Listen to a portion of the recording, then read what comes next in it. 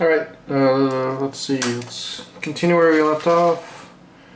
We're in chapter 23.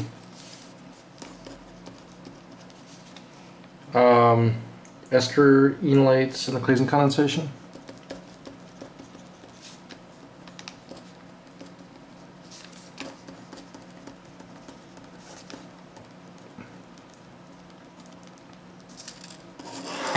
We were moving along, and we're on topic number 6, beta dicarbonyls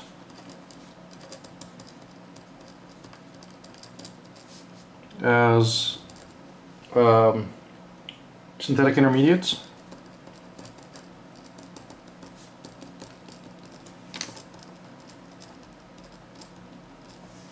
And what the main reaction we covered last time was called the acetoacetic ester synthesis.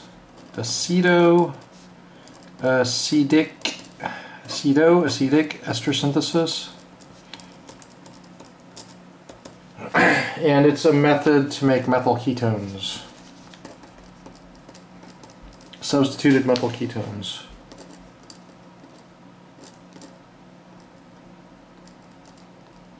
So you can make your methyl ketone with two R groups, R and R prime, right? And what we saw, and I'm not going to repeat the whole thing, is that you can start with this stuff called methyl acetoacetate. Methyl acetoacetate. And do a reaction with a base, usually NaOET, or in this case we'd use NaOMe because you have a methyl ester. If you have an ethyl ester, you'd use NaOET. Okay.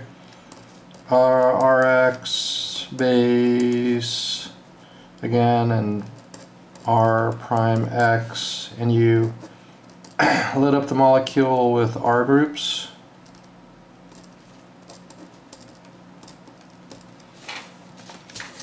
And then what we saw was we could treat this with acid, and that would do a acid catalyzed ester hydrolysis, H plus cat ester hydrolysis.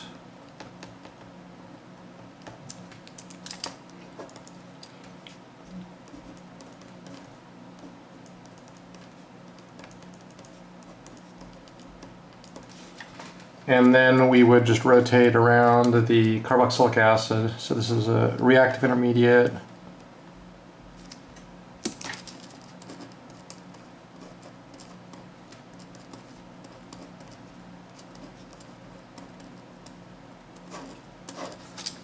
Rotate it around, and then this oxygen grabs a proton, lose carbon dioxide.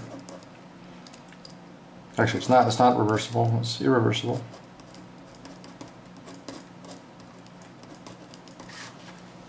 And this would tautomerize to the final product. Okay, so that's what we saw last time. Let's quickly go over the mechanism of the ester hydrolysis.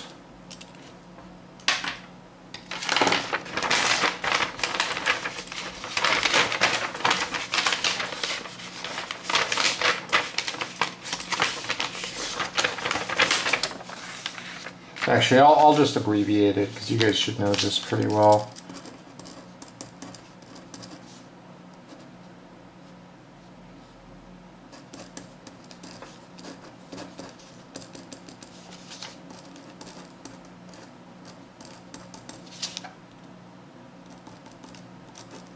I'm using ethyl ester in this case. Okay, so yeah, it's essentially protonate the ester, you make an RSCC, water attacks it, you get to a point that looks like this roughly.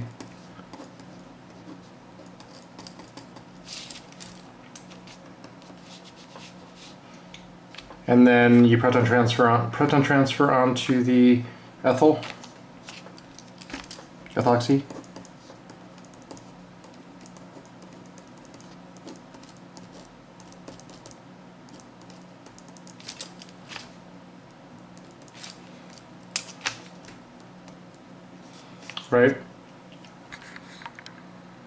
and then oxygen kicks off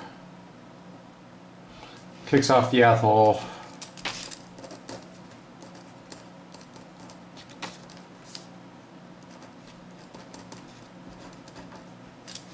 And then you lose a proton. And you get the product. Okay. Anyway, so that's, yeah, ester hydrolysis. It's the opposite of Fischer esterification. And you should know that mechanism pretty well. Draw it out if you need to review it a bit. Okay. If we were using this reaction, this acetic ester synthesis, to make a product like, we'll say, I don't know,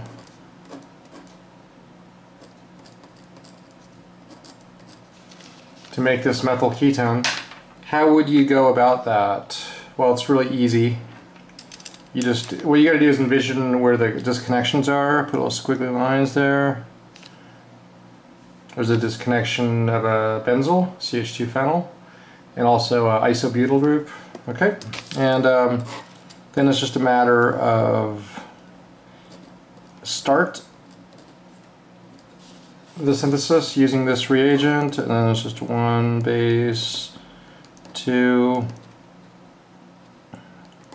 base, 4, and so you just throw in the reagents, the alkyl halides that we've identified up here, right? So maybe, and the order doesn't really matter. So that's benzyl bromide, phenyl CH2Br, and then we have isobutyl bromide. Okay.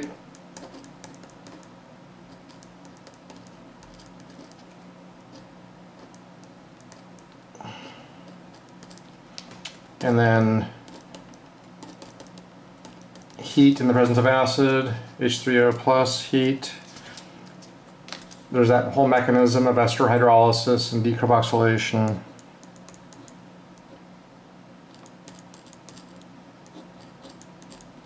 And you get it. It's your final product. Okay? Yeah.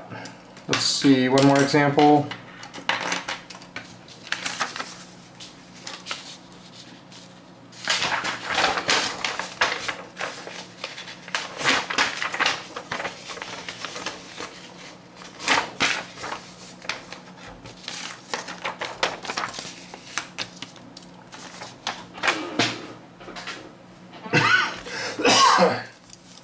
Let's consider, how would you make this interesting methyl ketone? Remember, the cleavage points are between the alpha carbon and the beta carbons, so it's there and there. And so the way you'd synthesize this kind of cyclohexane methyl ketone thing would be start with the same stuff, methyl or ethyl, your choice. But the trick here now is you use the same base, and rather than I mean, some people would do this. And that's actually wrong, because you see where the squiggly line is supposed to be. It's between, well, you're supposed to disconnect a carbon chain that's 1, 2, 3, 4, a 5 carbon chain. Now we're doing a 6 carbon chain. So this would actually give you a totally different molecule. It would give you that, and then you would hydrolyze off the ester and lose CO2, right? And lose CO2. What's the name of the reaction where CO2 is lost? It's called decarboxylation.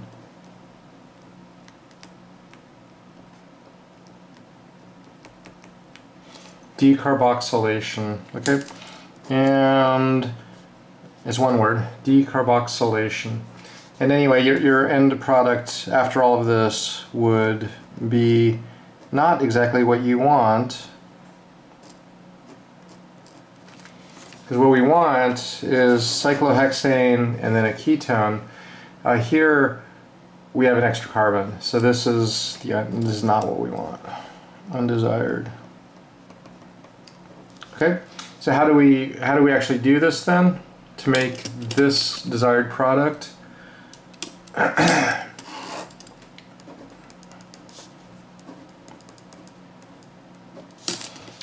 The trick is to use the disconnections, the little squiggly lines, and so it's going to be base. How many carbons? It's 1, 2, 3, 4, 5 carbon chain. 1, 2, 3, 4. 1, 2, 3, 4, 5. And usually it's like base alkyl halide, base alkyl halide. The way we do it in this case is we just say excess. Use a little bit of excess base and really just call it a two-step process. We consider it a two-step process. And what we end up getting is this intermediate, and these are all beta ketoesters, right? Beta ketoester.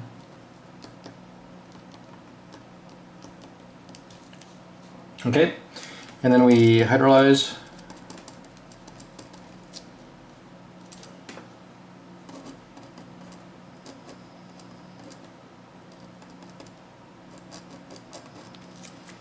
And what's that called? That's a beta keto acid.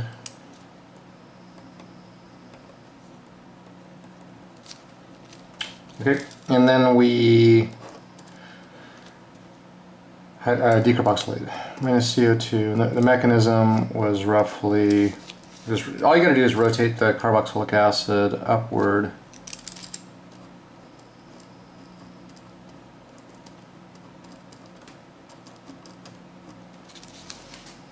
Right? That's the trick for decarboxylation is rotate it so the other oxygen can see the proton, and then it's just grabs it like we've seen a few times, and that makes an enol of your final product.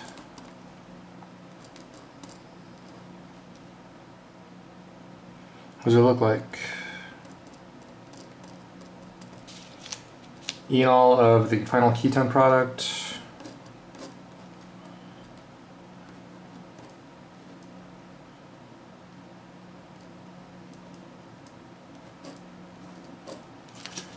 Yeah, it's just like what you wanted. I rotated it a bit, but it's the same, you know, the desired product we were shooting to make. Okay, the methyl ketone. Okay, cool.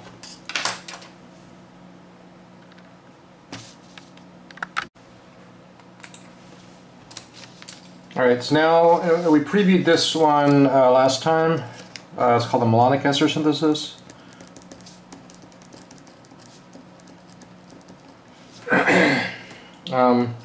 This is totally analogous to the last one. It's analogous to the acetoacetic ester synthesis.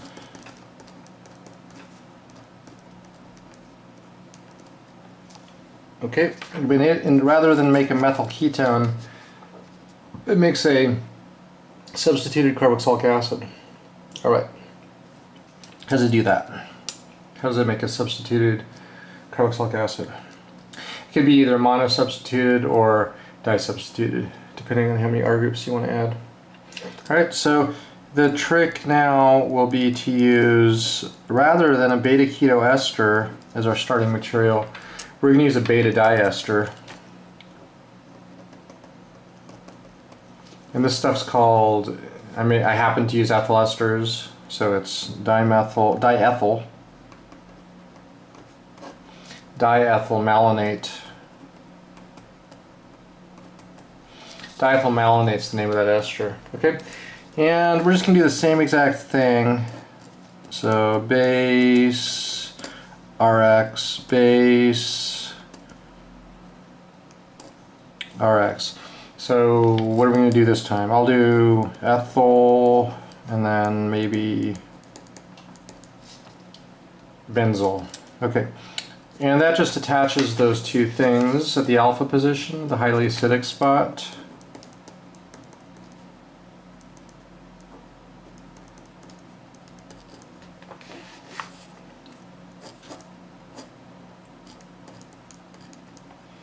Alright, what base? Probably the conjugate base of, or the, whatever the leaving group is. So it's ethyl, we're going to use NaOET. Okay, that'll be our base. And then when we cook this up in a little bit of acid, now we're going to lose, rather than lose one ester like we lost before, it's going to lose two esters. So we're going to lose two ethanols. We're going to lose two esters. Both esters are going to be hydrolyzed, and you're going to liberate two ethanol molecules. Okay, and I'm going to draw it over here. Alright. So now we have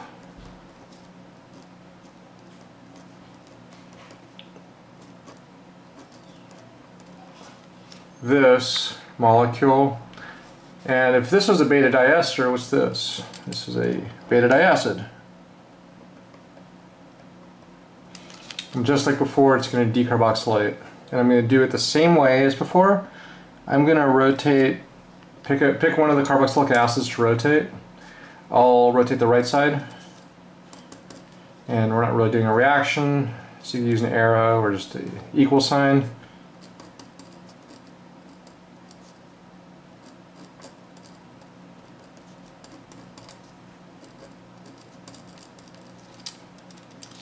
Dot, dot, dot, dot.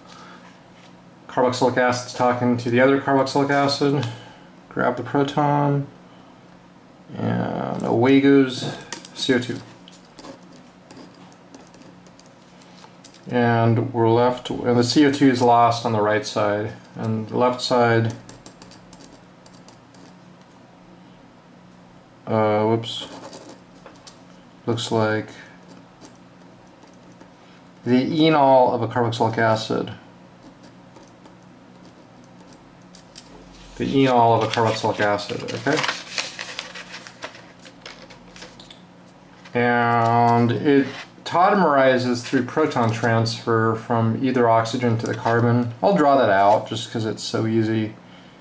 Kick in, and then the double bond grabs a proton from somewhere, water or somewhere.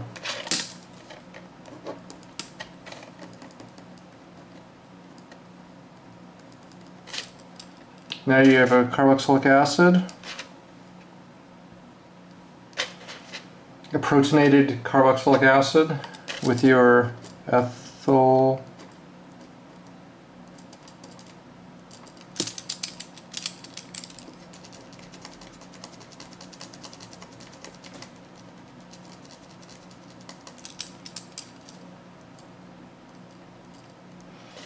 and then you lose a proton.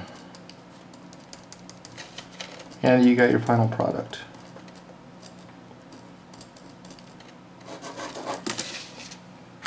Alright, so that's the monic ester synthesis, an example of it. So all we did was we double alkylated diethylmalonate to this. We went from one beta keto ester to the substituted beta keto ester. We treated it with acid, which just hydrolyzed the esters. So you make two ethanols, and then now we have a beta diacid. Rotate it so it can do the decarboxylation. Flip it up, lose CO2. Now you have a enol of a carboxylic acid, and then I'm happy with you just saying PT to get here. Or if you want to see what the mechanism is, it's simply one oxygen kicks down, grabs a proton, and then you lose a proton. You grab a proton, you lose a proton, which is exactly what a proton transfer is. Okay? The malonic ester synthesis.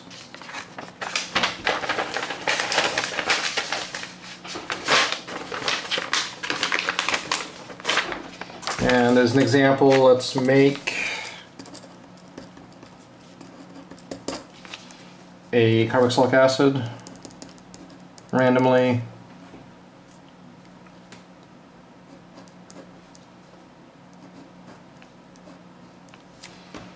Okay. Okay, so you have to envision the bonds cleaved to the alpha positions, between the alpha to the beta carbons. So those are going to be the two R groups, CH3 and the cyclopentyl one. So now it's just a matter of draw the intermediate, the starting material. I use diethylmalonate, you could use dimethylmalonate.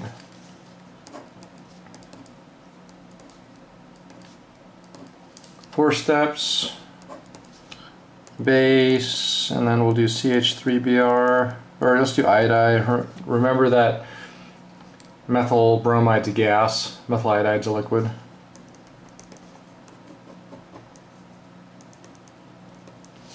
And then usually bromide's a pretty good choice in general. Okay, so this makes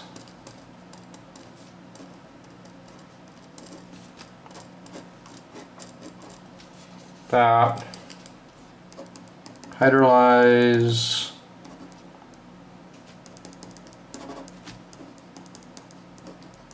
to the beta diacid.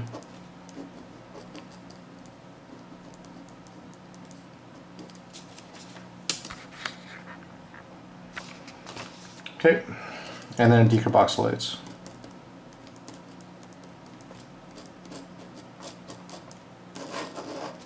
To get the final product. Decarboxylates to get the final product, lose CO2, and there you go. Alright, it's another example of a malonic ester synthesis. A malonic ester synthesis. What kind of alkyl halides can you use? And this also applies to the acetoacetic ester synthesis. What kind of alkyl halides? Usually the best are really going to be methyl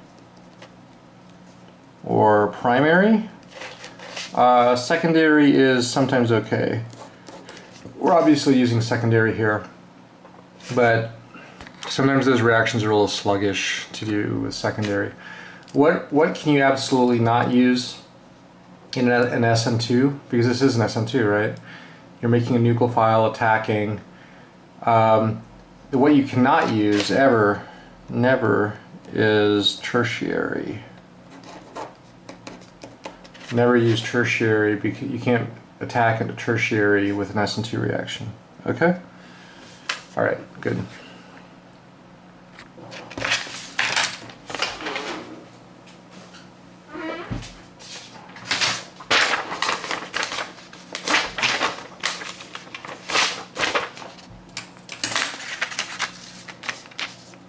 We'll go back to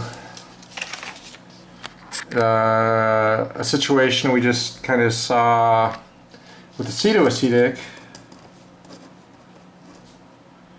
How about we make this carboxylic acid with a 5-member ring attached to it. And remember, the trick here is to disconnect there, and see how big is the connecting piece. It's 1, 2, 3. It's going to be a 4-carbon dibromide or diiodide or chloride or whatever. And so let's make this now. Using the malonic ester synthesis.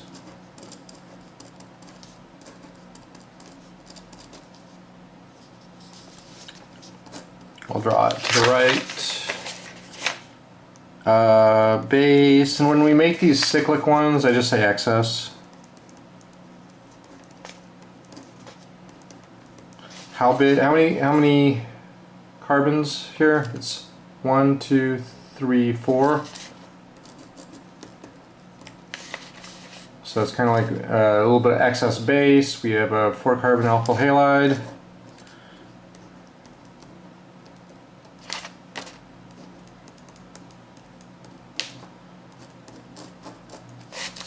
There's your cyclic intermediate for the malonic ester synthesis.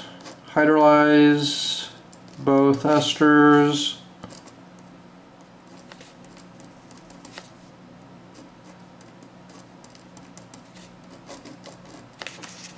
Now you went from your beta diester to your beta diacid.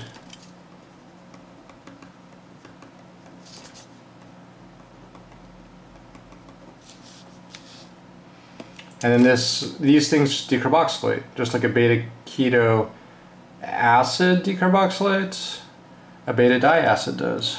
I won't show the mechanism, I'll just show what the enol looks like after it decarboxylates. You just rotate it around and have one of the acetyl bondos grab the proton, lose CO2, and then this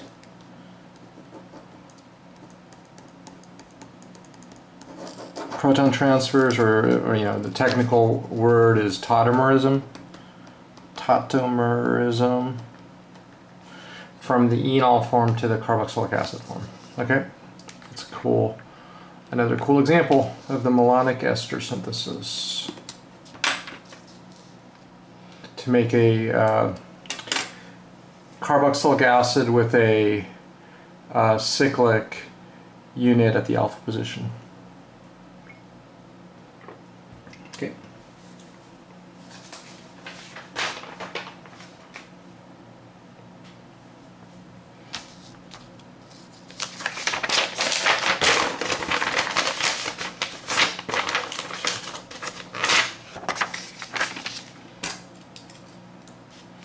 Okay, so then a summary of those two methods that we just learned. The acetoacetic ester synthesis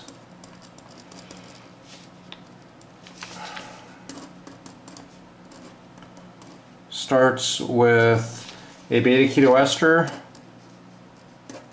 and in the end you get a methyl ketone with one or two things attached at the alpha position. And the malonic ester synthesis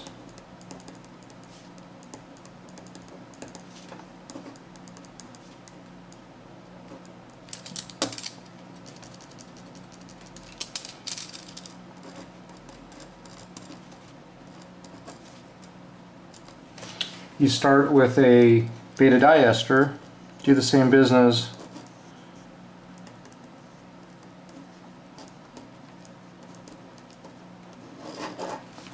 and you get a carboxylic acid with 2 R groups at the end. Alright, so those are cool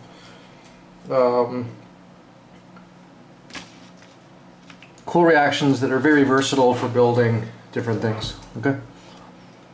I'll show one last example. You can another thing you can do, like another way to make a beta keto ester, a beta keto ester, kind of like the acetoacetic ester synthesis, is remember you can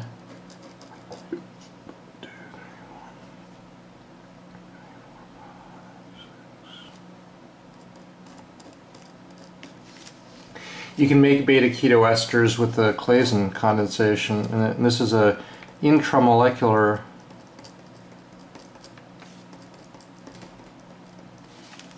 Claisen. What's the name of the other name for intramolecular Claisen? It's Dieckmann. Dieckmann cyclization. Okay, and remember, it's roughly speaking, mechanistically, this kicks this off. Okay, so that's a pseudo mechanism. It's not a exam acceptable mechanism. But yeah, alpha carbon attacks ester, electrons up, electrons down, kick off the ethoxy, and you get a cyclic beta keto ester product, right? So I'll just draw it this way. Okay, so it's a cyclic beta keto ester. It kind of resembles this non-cyclic beta keto ester for the acetoacetic ester synthesis, right? Anyways, you can imagine now like Rx and then, base and then Rx, base and then Rx.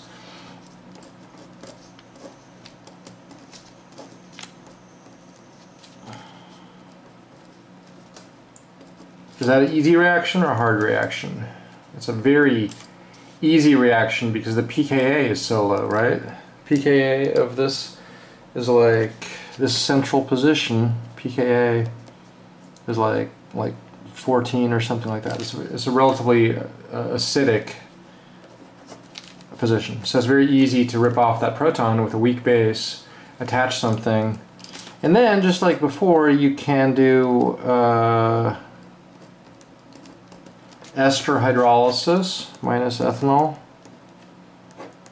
lose CO2,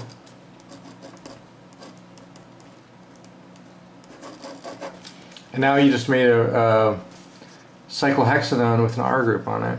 Okay? We learned other ways to do that, right? I mean, what about just take a cyclohexanone and just do LDA RX? Would that do it? That looks pretty valid. You have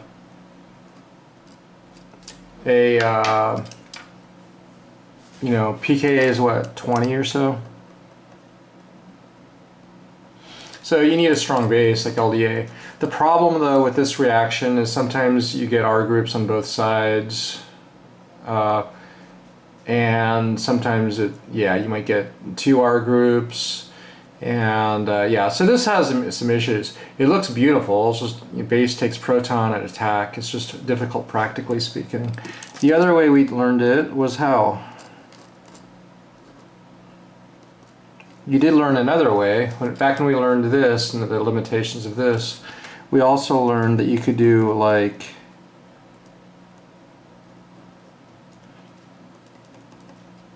I'm not going to draw this all out, but this did something, right? This is kind of an alternate approach. Secondary amine plus a ketone makes an enamine. Enamine method.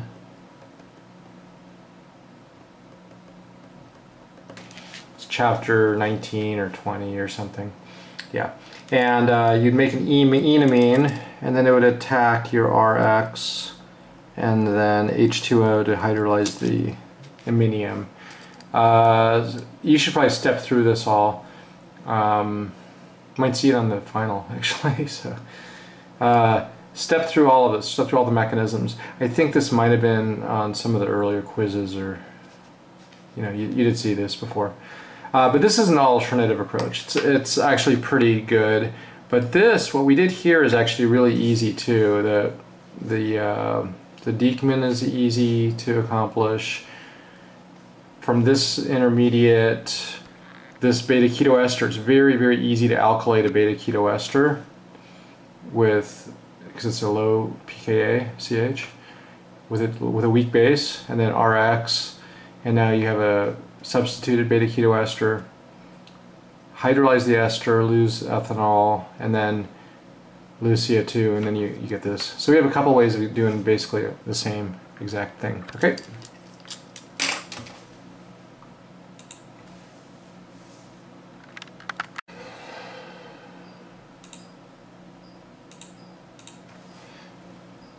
Okay. Alright, so next, moving on. We're done with the acetoacetic ester synthesis and malonic ester synthesis. Let's talk about the beta dicarbonyls, like a beta diketone, in the Michael reaction. Remember the Michael reaction? I'm sure you've long forgotten it.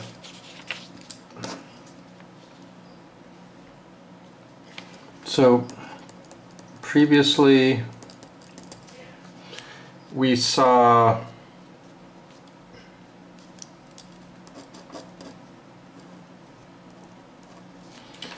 what was a normal Michael reaction we saw before.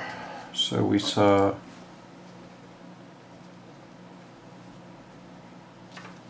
base like NaOET makes the enolate. And then what we were doing was like we would react with a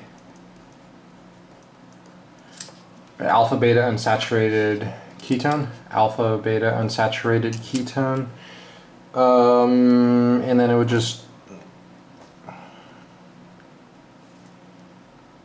make a new enolate, One enolate makes another enolate.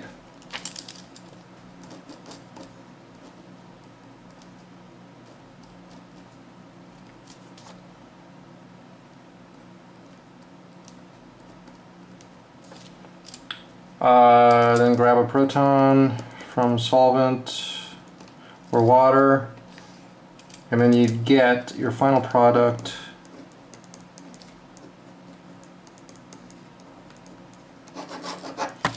Looks like that, and we remember the name of a Michael product. Like there's a functional group arrangement, right? And it's a 1,5 dicarbonyl. 1,5 dicarbonyl.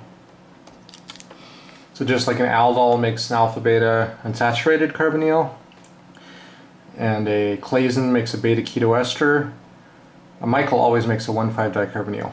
If you drew a 1,4, you messed up. If you drew a 1,6, you messed up. It's always a 1,5 dicarbonyl. And the other thing to remember, and the way we teach this, the way you get a clean Michael without a Robinson, because Robinson is kind of like what can happen after a Michael, is there's no alpha CH here. There's no alpha CH right there, because if there was an alpha CH on this side, it would continue to do a Robinson. Okay? Alright, so yeah. So to do Michael then with a beta dicarbonyl is basically the same exact thing. And so I'm going to just show a couple examples, right? So it's the same exact thing. I'm just going to use beta dicarbonyls instead. So how about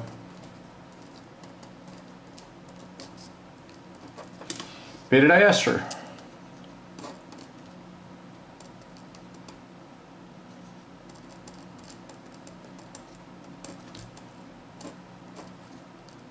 So we're using NaOET as our base.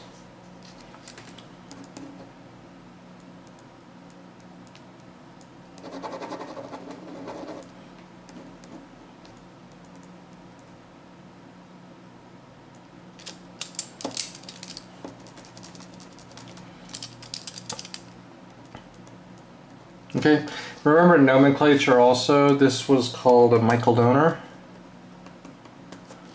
This is called a Michael acceptor. So the Michael donor gets deprotonated to make an enolate, attacks the Michael acceptor, and you have this intermediate enolate, grab a proton, and you get your 1,5 dicarbonyl. Here, now we're using as an example, a beta diester as a Michael donor. And so I'm going to abbreviate the mechanism. Of course the base takes the proton and you make an enolate, but I'm just going to kind of just show, without going through the full mechanism, what the attachment looks like. Okay? So now the product, there's also has to be a water step. You always make an enolate, you have to protonate the enolate.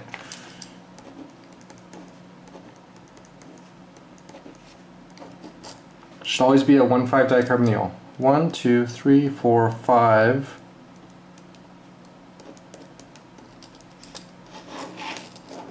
In this case, it's a beta diester on top and a ketone on the bottom.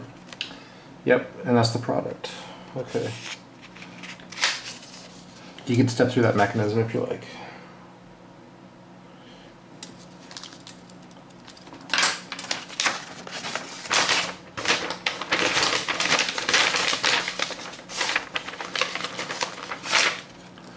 And as you know, there are other beta dicarbonyl type molecules you can use as a Michael, for the Michael donor thing. So you could do a beta ketoester,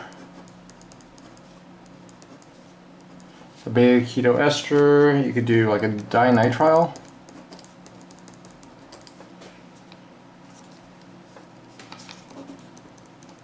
You could do a ketonitrile. You could use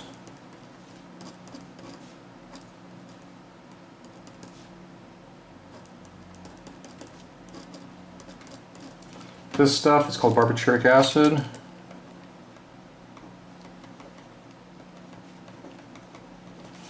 Yeah, all of these things, they have an acidic proton and they can easily do a Michael reaction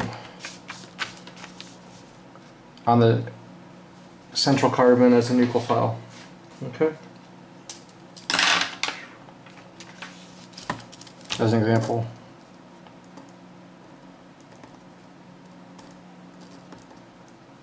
Sorry.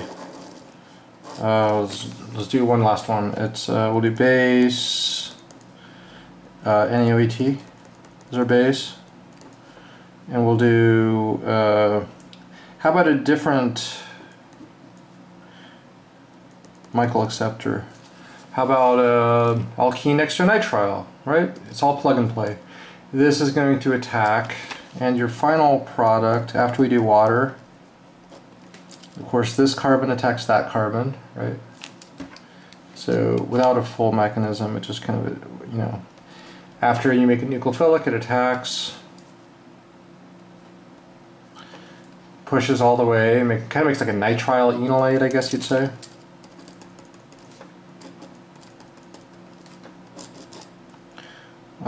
One, two, three, four, five. So this is also a 1,5-dicarbonyl, but the nitriles are acting as carbonyls. 1,5-dicarbonyl. 1, 2, 3, 4, 5, and this is the disconnection.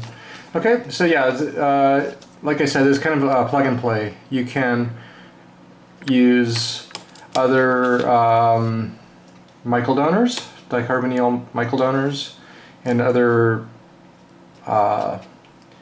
Michael acceptors.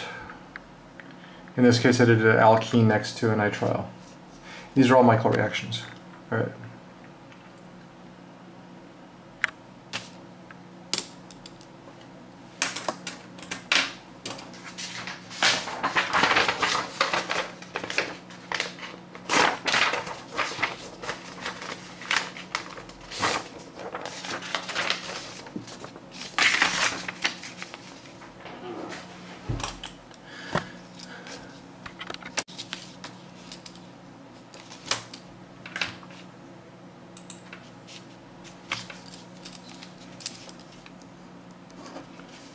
Okay, and just like we can use beta dicarbonyls in the Michael reaction, I'm sure you can guess what our next one's going to be.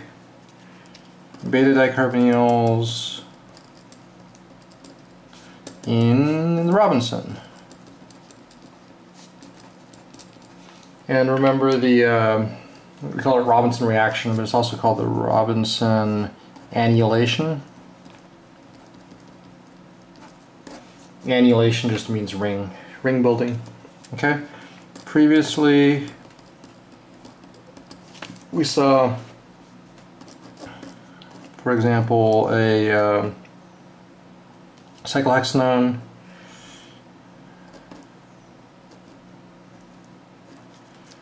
and we treat this as base.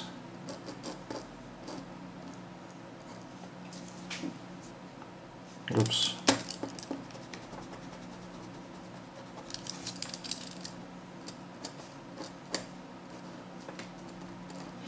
This was kind of like an early example of a Robinson that we saw. What are the 4 steps of a Robinson? The 4 steps were Michael. I just memorized this sequence. A Michael, proton transfer / re-enolize, and then intramolecular aldol,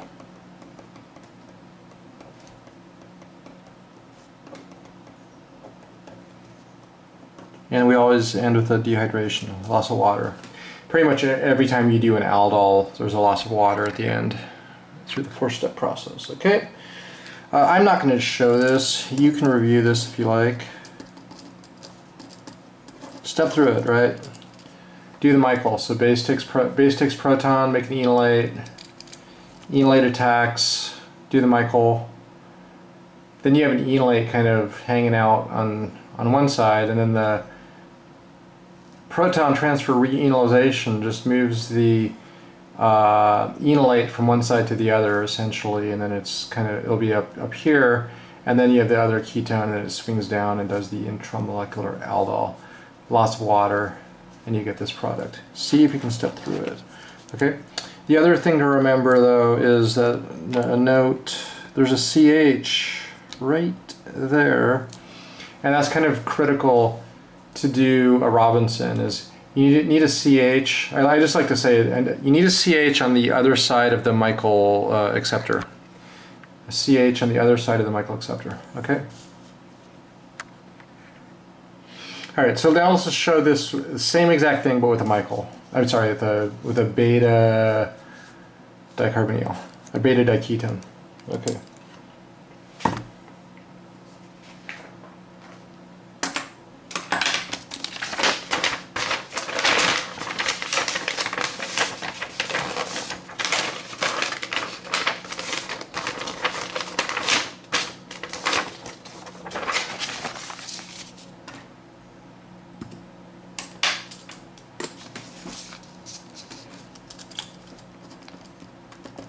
So it's essentially the same exact process. So let's try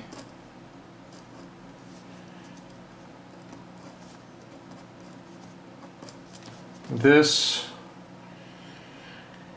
beta diketone, and we're going to treat it with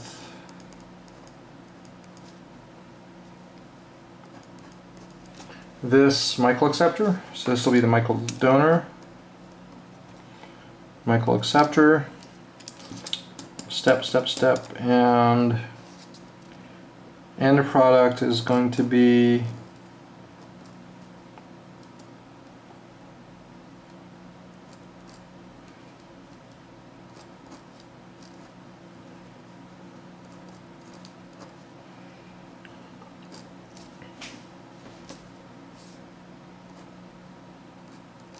this.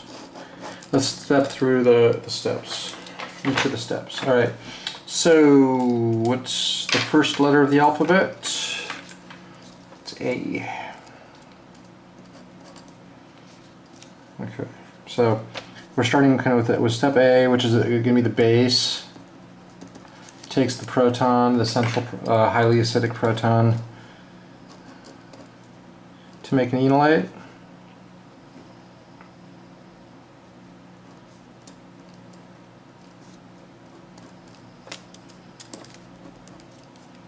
Okay. Base takes proton to make an enolate, and now we're still kind of in step A.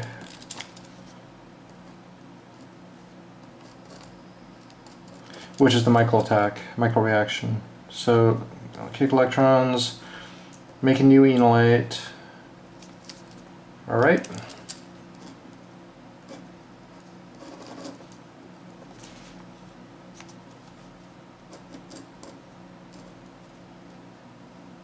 Now you have a ketone and a ketone, and a methyl and a methyl. But we also have now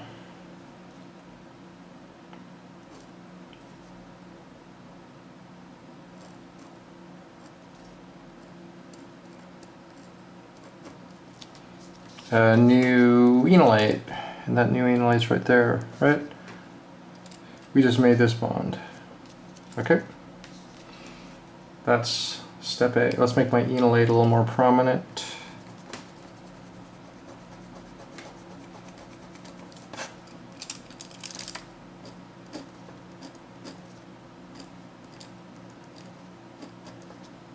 What does step B do?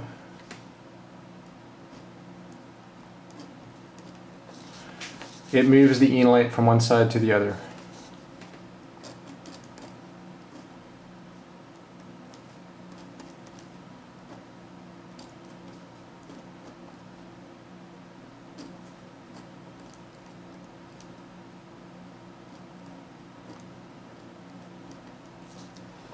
Okay, now you have that other enolate. I'm going to kind of go down because my sheet's a little hard to navigate. I'm going to do step C going downward, which is the intramolecular aldol. Right? So now this swings in, this attacks there, attacks the other ketone.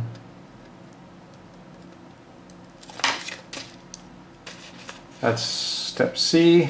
What does that give you?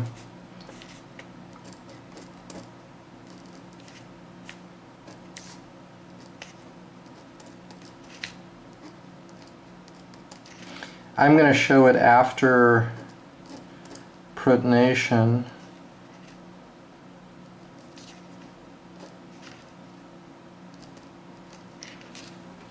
Like that.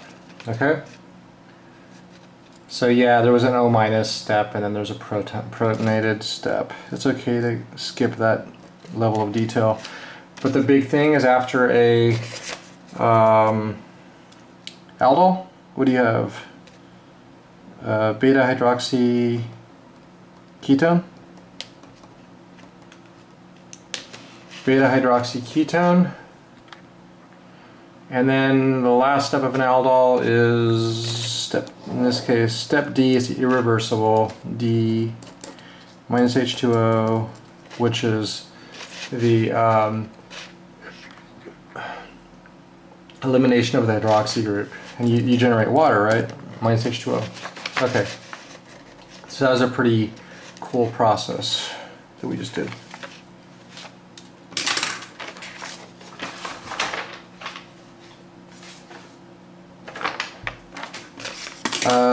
Another practice problem. Good practice. Would be for you to make this Robinson. Make this via the Robinson. Let's see. I'm just going to draw it out.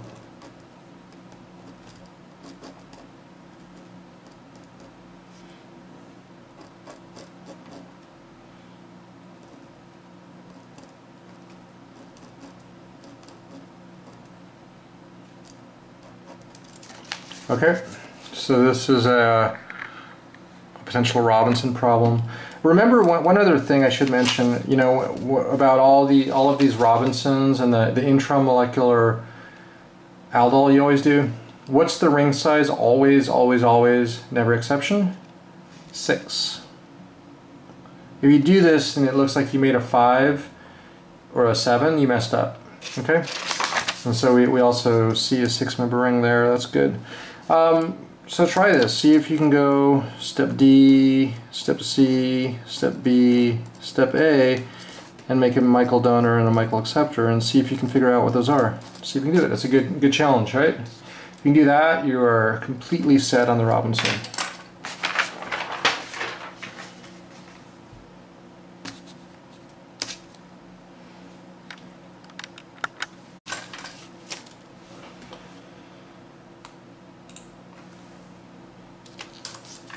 Alright, I think we're on to our last topic of the course. Isn't that crazy? I'm pretty sure this means we're not going to have a last lecture. I think this might be our last lecture. I'm sure you're so boned that we don't have another lecture. We will be having a review session though. That'll be videotaped on Friday. And it'll take a long time to process a 2-hour video, probably like 4 hours of computer time. But yeah, that'll be useful for the final exam. Okay.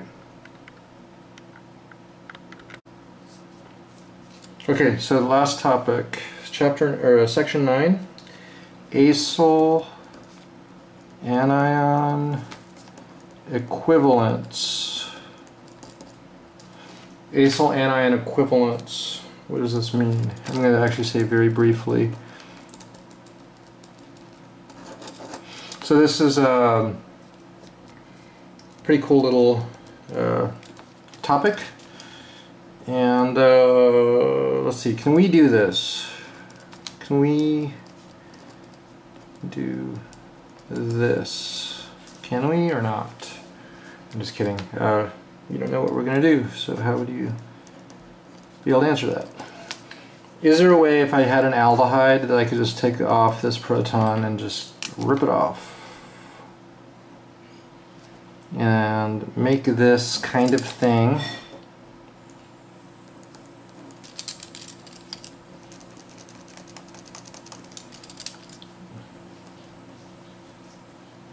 Put some quotes around it. You know, could we do this? Make this. First of all, what would we call it? If we could make it, what would we call that thing? Well, we call it, it looks like it's on a carbonyl, and if it's on a carbonyl, we call it acyl. It's like, you know, we have acyl chlorides, acid chlorides, you know. This would be a acyl anion, right? It's a acyl anion. That's what we're, name of the section is acyl anion equivalents. So this would be called an acyl anion. And can we do it? Could we do it? Is that like a nice, stable, happy thing? And the answer is no, you cannot do that, because of other reactions like aldols and stuff, right? That's not an acidic proton. You've never learned of that being an acidic proton. We've never said, oh yeah, just take off that acidic proton, because it's not acidic. It's actually so non-acidic, it's unmeasurable. Yeah. What you'd probably get if you did this, treated this with base, is you'd get an aldol reaction, right? 3 plus 3 is 6, so it's 1, 2, 3, 4, 5, 6, right? 3 plus 3 is 6, okay? And you get this aldol product, okay? But wouldn't it be cool if you could? Wouldn't it be cool if you could do something like this? If you could do that kind of reaction, well, what are all the fun things you could do? If you could do it, you'd take it off and you'd you know, make an acyl anion, right? And we could, whoops. Maybe throw in a RX, all your electrophiles that you know. If you could do this, then you'd make ketones, for example. Wouldn't that be so fun to make ketones that way? I don't know if you'd consider it very fun. I think it's pretty fun. So what we're going to see is there's a way to kind of accomplish this, but not through deprotonating of an aldehyde, because you cannot deprotonate an aldehyde. But there are things called acyl anion equivalents, and that's what we're going to talk about next. Acyl anion equivalent, which kind of accomplishes this.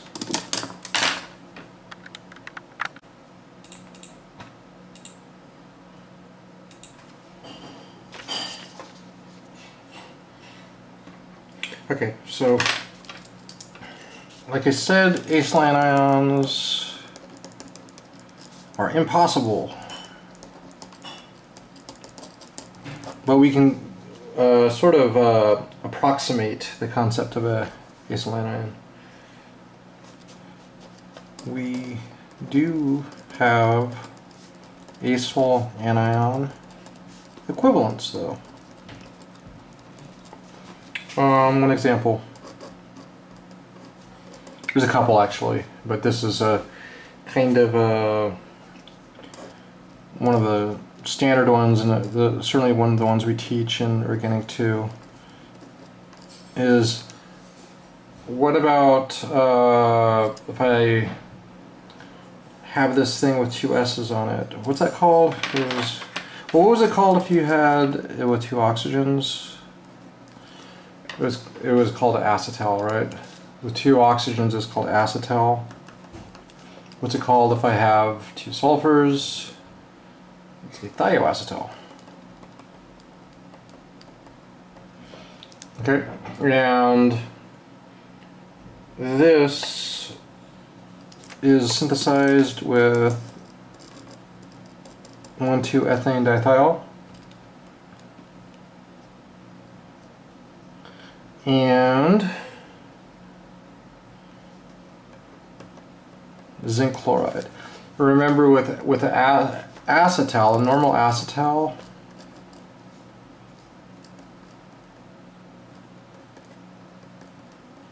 which we also use as a protecting group, you use H plus for the reaction.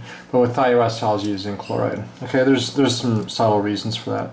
But anyway, it turns out that this is actually kind of an acidic proton. Its pKa is 31. You know, not the most acidic proton in the universe, but certainly something we can take off with like butyl lithium, because the conjugate acid of butyl lithium is like pKa 60. So yeah, this is a like no problem for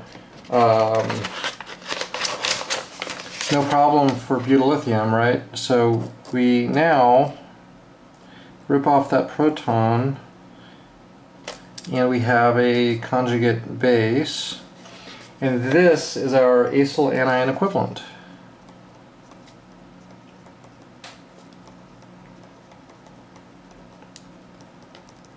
Because it's kind of, in concept, similar to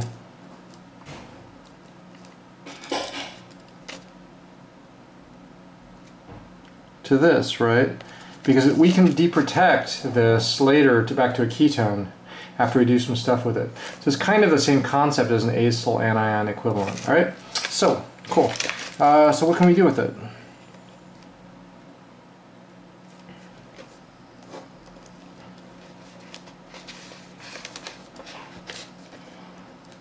First example, maybe a boring example, is you can just attack an Rx with it.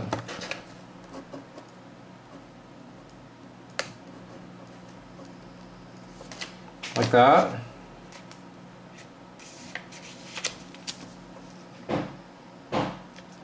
And then how do we return it back to a ketone? You have to deprotect it, right? And this is going back a few chapters, but it's not totally, you know, you don't use acid water to deprotect a thioacetal. The best way is mercury chloride water, because mercury and sulfur have a strong affinity for each other. So, whoops.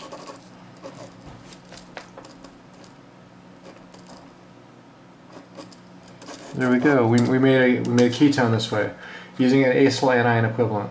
Okay? Alright, so how about, let me show a couple more examples now. Well, actually, while we're here, what's the other thing you can do to thioacetals? You can deprotect them, right? But thioacetals also have a different kind of end fate, and that's we can reduce them. You can deprotect them, you can also reduce them, and that is with H2 rainy nickel. It's just a alloy of nickel that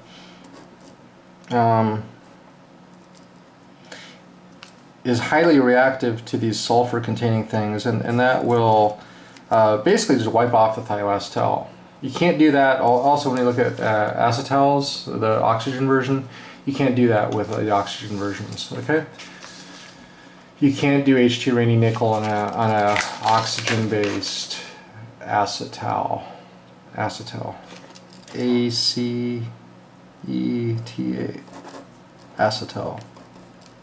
So it's really a sulfur thing, okay? All right, so that's cool. What about, here's a question. Why is it kind of acidic? Why is the thioacetal proton kind of acidic? pKa 31 is, you know, pretty acidic for us, for a CH, and there's no ketone next door or anything. So there must be something stabilizing what? You know, why are things acidic? They're stabilized by the conjugate base is somehow stabilized. Maybe the conjugate base is stabilized by resonance. Remember, that's our universal explanation for acidity. Conjugate, the resonance stabilization of the conjugate base, right? resonance stabilization of the conjugate base. Well, let's see how that works here. Resonance stabilization of the conjugate base. Well, why do we have resonance stabilization at that position? So, and it's also weird, it does it for sulfur but not oxygen too.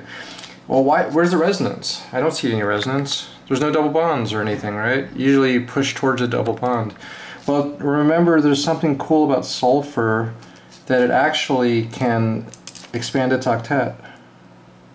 So it can violate the octet rule, right?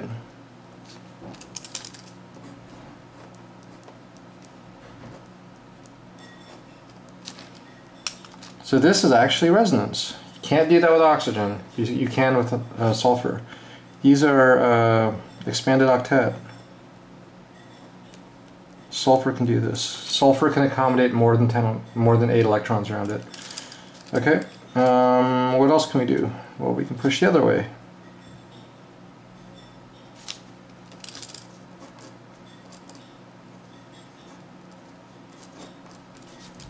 Look at that. So we have these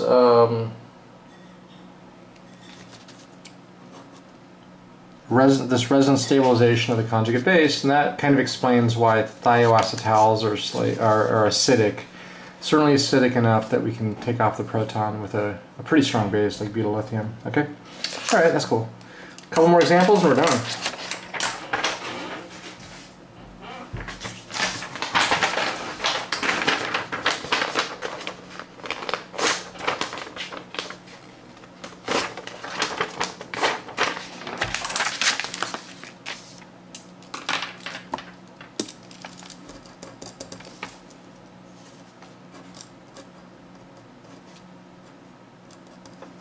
Let's take this and turn it into an acyl anion equivalent. We can't make an acyl anion, but we can make an acyl anion equivalent. So, make a thioacetal.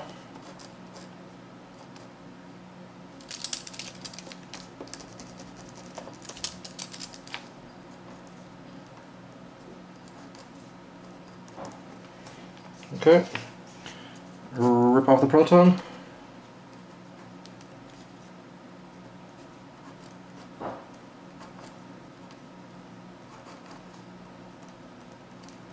Now you can do all sorts of things with these. I could treat it with an alkyl halide.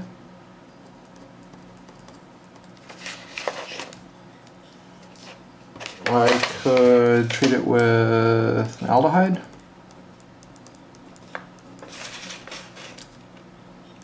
Kind of all the stuff you can do with a Grignard and more, because remember, Grignard, if you make Grignards, you cannot react Grignards with alkyl halides. You never learned that. But you can react them with aldehydes, you can react them with ketones. What else can we react with? Epoxides. Those are the main ones we'll consider. Okay. Sorry, let's zoom out a bit. Okay, and show what these things are. If the thioacetal attacks an alkyl halide, you get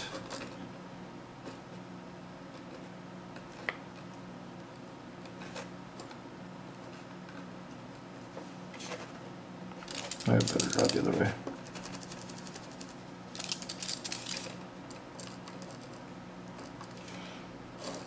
If you attack an aldehyde, you make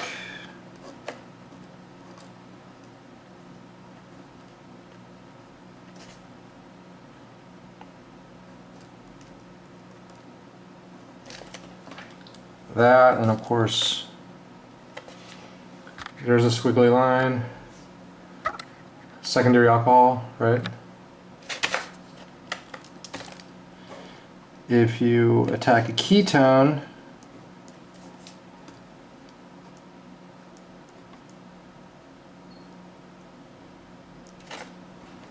make a tertiary alcohol. There's our squiggly line. So So we made either just a new thioacetal with an R group on it, or we made a secondary alcohol, or we made a tertiary alcohol. Let's show what happens if you attack the epoxide.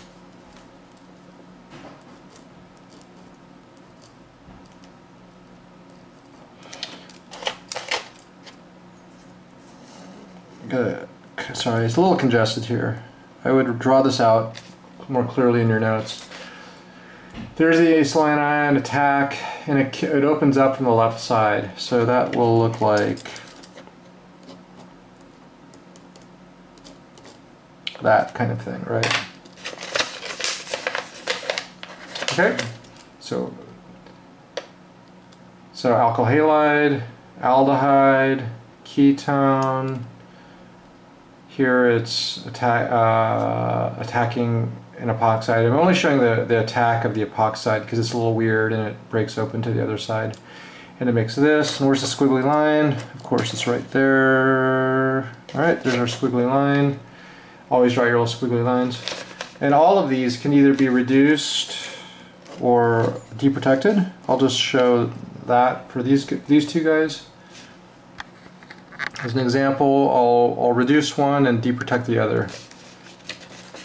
Right, let's deprotect one and reduce the other. So to deprotect, it's mercury chloride H2O, and that just returns it back to a ketone. Interestingly, this is an alpha hydroxy ketone.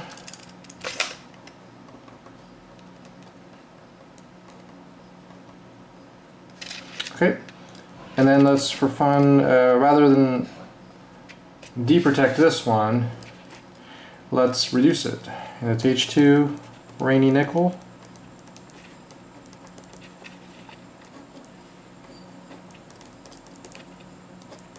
Okay, so those are those products. This is just an alcohol, I guess. All right.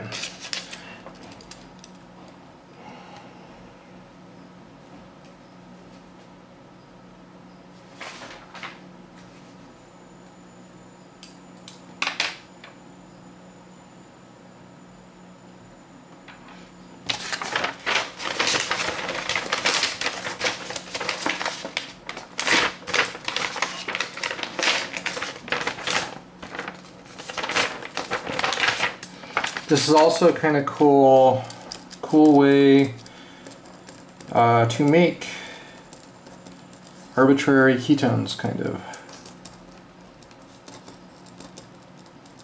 Like I said, a cool general way. It's a cool general way to make arbitrary ketones with arbitrary structures. As an example,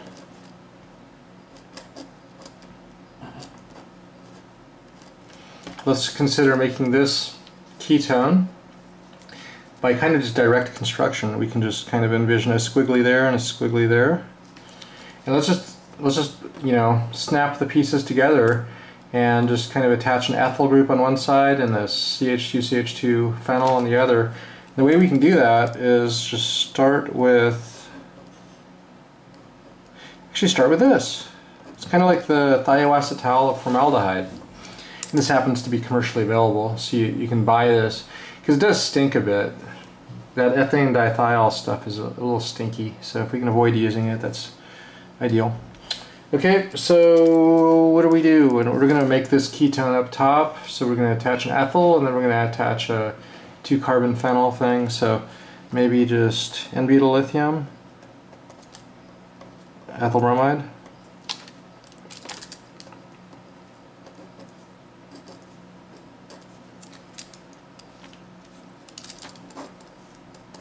N-butyl lithium, and then the other side says bromine, 2 carbons benzene.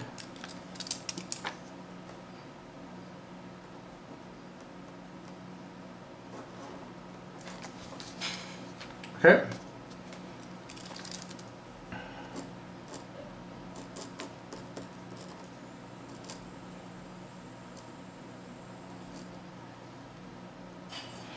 Now you get a new thioacetal. And we could either deprotect or You could also reduce it if you want. Okay, we'll show the mercury chloride deprotection first. Bracket DP bracket is an abbreviation for that, and that just gives you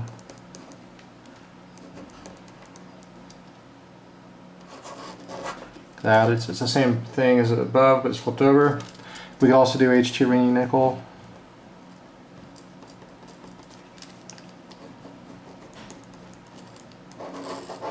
And you could say that this is a general way to just build all sorts of molecules, maybe with a ketone or even just an alkane, just by kind of snapping two things together. And you can imagine that's a very powerful technique. Okay.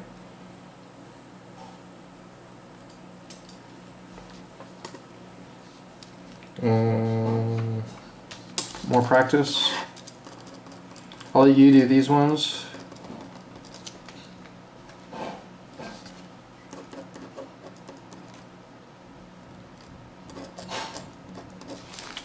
Make that.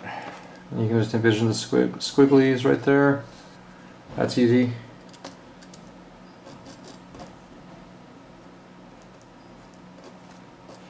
How about that? How do you make that? Well, you can envision the squigglies and then sort of build it that way. We'll say more practice. Make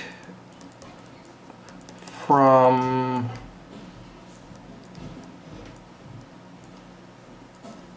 that. So you start with that thing, that a simple thioacetal, and you can try making these molecules. Okay? And then one more to practice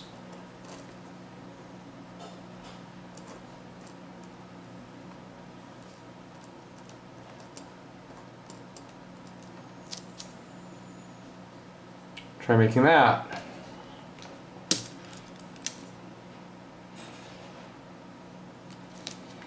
And thinking about where the squiggly line is, it's one away from the hydroxy. So is that a ketone, aldehyde, or epoxide? Ketone, aldehyde, or epoxide? Well, if it was a ketone or aldehyde, the hydroxy would be next door. It would be alpha hydroxy. In this case, if it's beta hydroxy, it would be epoxide. So you'd have to think about a 2-carbon epoxide. I'll draw what that 2-carbon epoxide looks like. Okay. That's it for the course. I think we have about a minute to spare. Anyway, so yeah, no more lecture. No more lectures. We're done. And I will do a review session type thing. So you can expect that at the end of the week. All right. Cool. And I'll provide more information on iLearn. All right. Have a wonderful summer, and check out the information about the final. All right, take care, guys.